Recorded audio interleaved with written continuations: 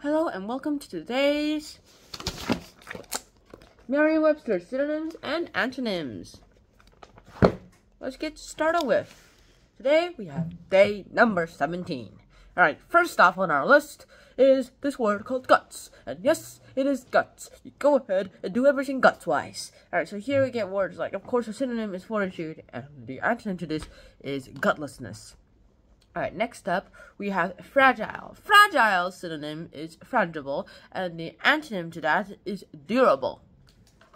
Because, like, fragile, it just means you're really easy to break. Like, this isn't fragile. This is pretty durable. See? Just fix that right there.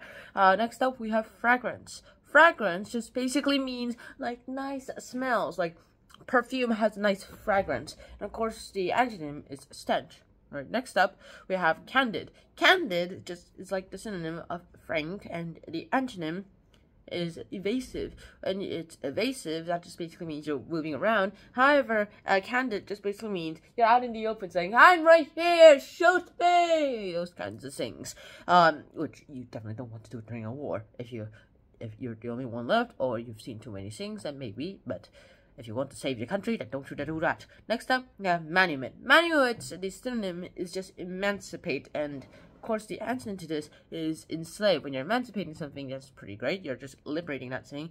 And when you're enslaving someone, well, that's terrible. Don't you even think about that. Our sixth word is liberty. Liberty just basically means freedom, and apparently that's the synonym to it. Yeah, synonyms literally just mean whatever they are synonyms to.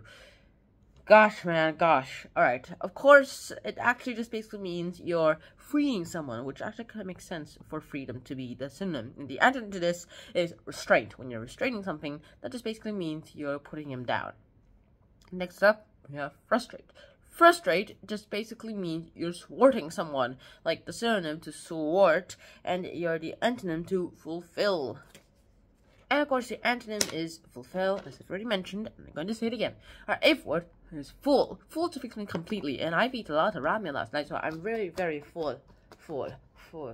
I don't have a stomach, so. Alright, and of course, the antonym is empty. Our ninth word is jest. Jest just basically means you're sporty, you're pretty great, and you're having a nice time. Of course, the antonym is earnest.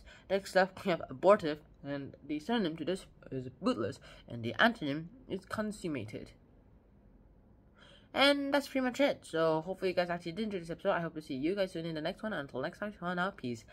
Bye bye. Wear a helmet.